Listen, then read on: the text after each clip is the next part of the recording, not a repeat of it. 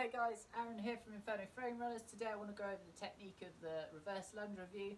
So let's get straight into it, looking at the teaching points you need to be looking for, the tracking of the motion and the posture that you need, okay?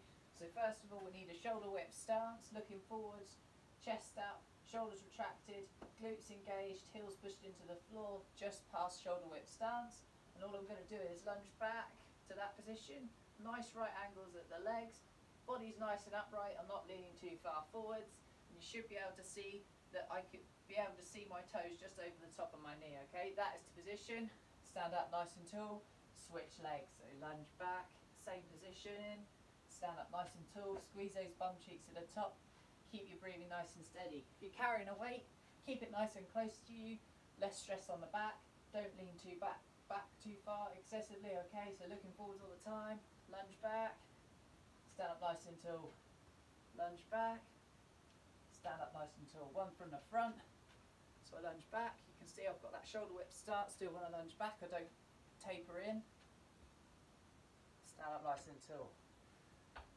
There we go guys, as always start light with the weight, work it up once you've got your technique correct, and keep looking for that posture guys. Nice upright body, looking forwards, core engaged, glutes engaged, nice right angles. Don't excessively push your knee forwards over the top of your foot. Keep it in line. Keep that body nice and upright when you sink into that lunge. Good luck guys. See you later.